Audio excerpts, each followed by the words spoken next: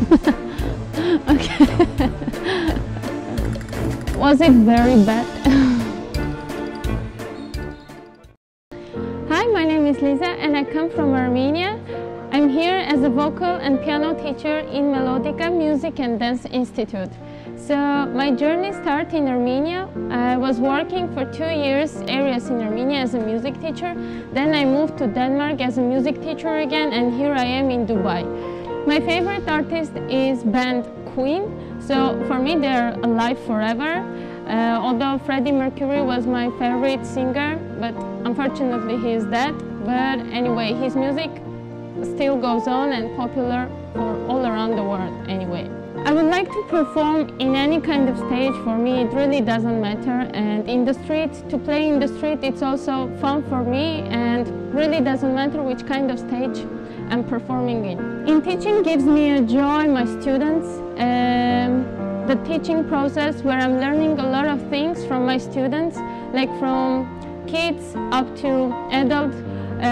The age doesn't really matter. I'm always learning during my teaching process, so it's kind of improving my teaching skills all the time.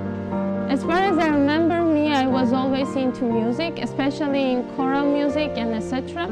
So at some point I just decided that it's my passion, so I'm gonna continue and teach my music all around the world, and that's the kind of lifestyle what I chose for me, to travel all around the world and teach my music everyone. Doesn't matter which kind of culture and nationality my students will have.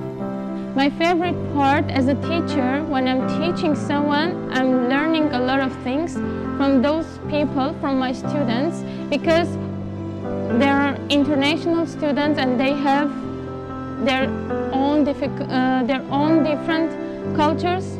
From it, I'm getting a lot of information, I'm getting a lot of experience, and kind of I'm starting to be a very open-minded person. The best advice gave me my choir conductor, and he was always saying to us during rehearsals that there is no impossible things for you to do. So even if you are really not talented, but you are a very hard-working person, you will get at some point something you deserve really.